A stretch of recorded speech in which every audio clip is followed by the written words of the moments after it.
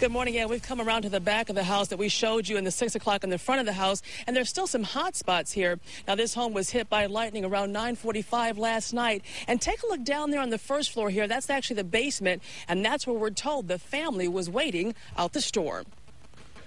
As you can see, it's a big loss. This is what's left of the Scio Township home after lightning hit it in Friday night storm. We're told the family was seeking refuge in the basement. They said the lights went on and off several times. Radios that weren't turned on started playing static, and then they smelled smoke.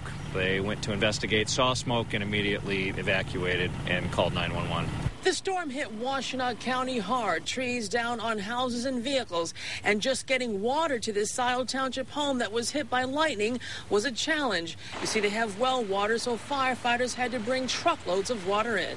It's a very narrow, long, single-lane road. Tankers had to back down, then they had to go to the river to fill up, and that's just a very slow process. And you guys also had some other challenges along the way with train crossings and things like that, trying to get water up here to the house.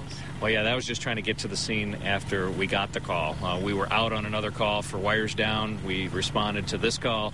The train gates were down, so we waited, assuming a train was coming. After a few minutes, realized that they were malfunctioning, had to drive around them.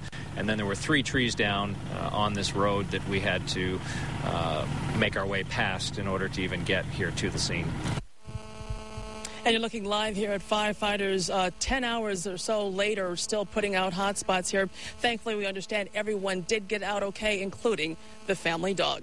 Reporting live in Scio Township, Kimberly Craig, Channel 7 Action News.